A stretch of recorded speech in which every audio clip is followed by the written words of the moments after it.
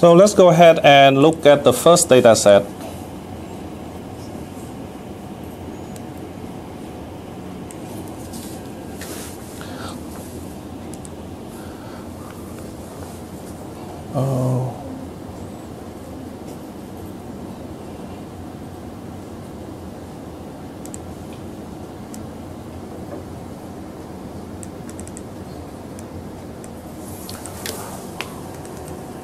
So this is where I download and unzip my data file. So what I have is a directory called data, and within that we have a number of files. So we need to load the file into R. By default, there are two different ways to do this. Because when R is spawned up, and particularly through RStudio, what you have is a console to RStudio, and you can see the path on your console here. Sorry, I already. Let me do this.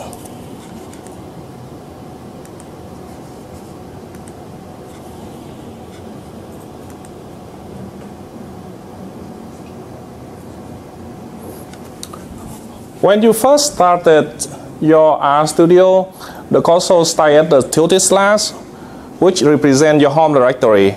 If you are on a Windows machine, this is under C:/user/ your username. If you are under Linux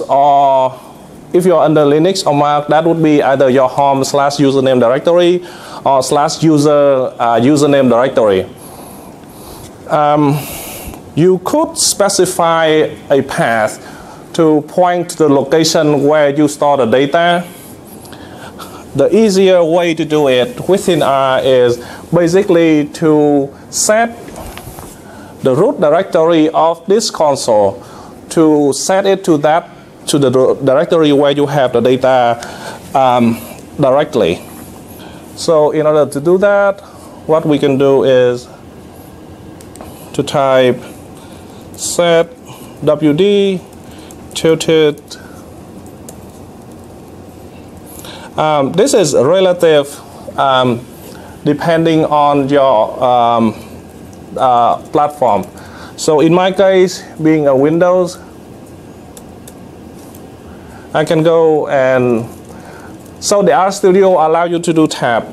So you can go and do this and keep tapping until you get to where you need to be.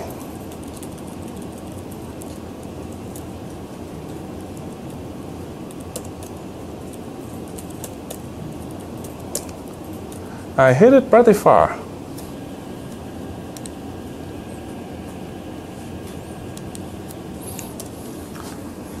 Oops.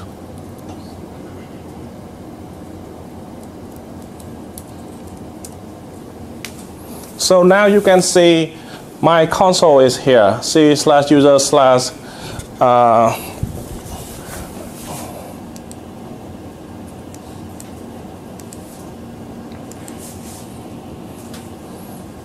So with my console is here, I can actually start reading in my data set.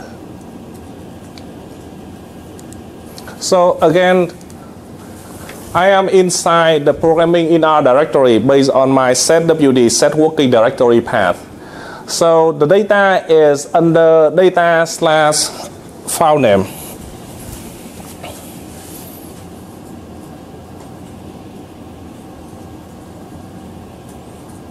Nope.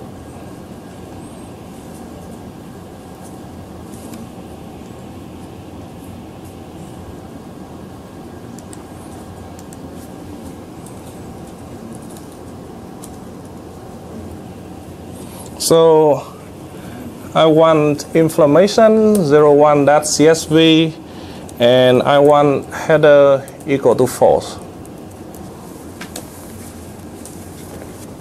So this is the content of my first of that file.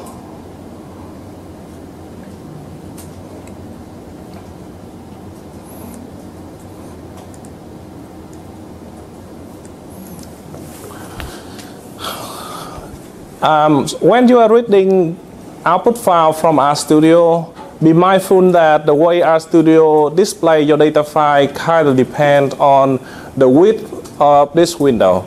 So for example, in this case, the number on the left side is not your data. The number on this column is the index of all of the data line that you have. These are the column number. There is no header. You can see from the tag header equal to false. So this file contains no header line. So without a header line, the read CSV file automatically just use a numeric value and character V. So basically this is variable 1, variable 2, variable 3, and so on to name the column.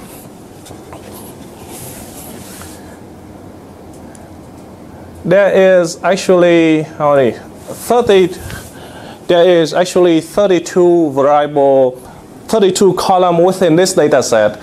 And because there is no spacing enough to display 32 columns at the same time, RStudio display the first 17 and display the next 15.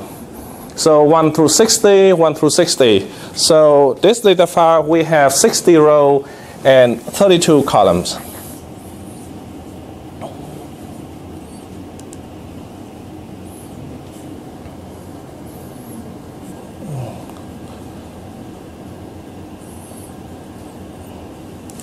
Sorry, give me a second. I need to check.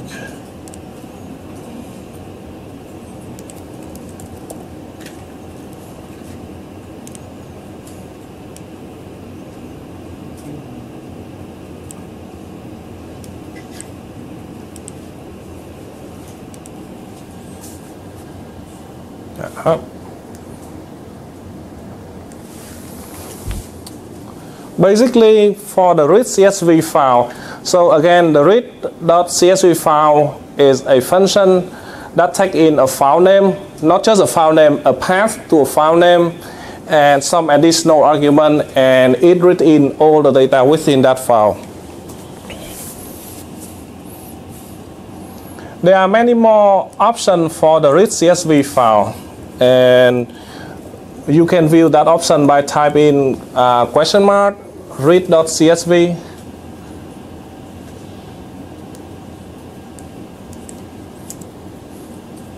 And the result of this is going to be shown on the help tab of the lower right window. You can see many possible options that you can set in order to read in the data file.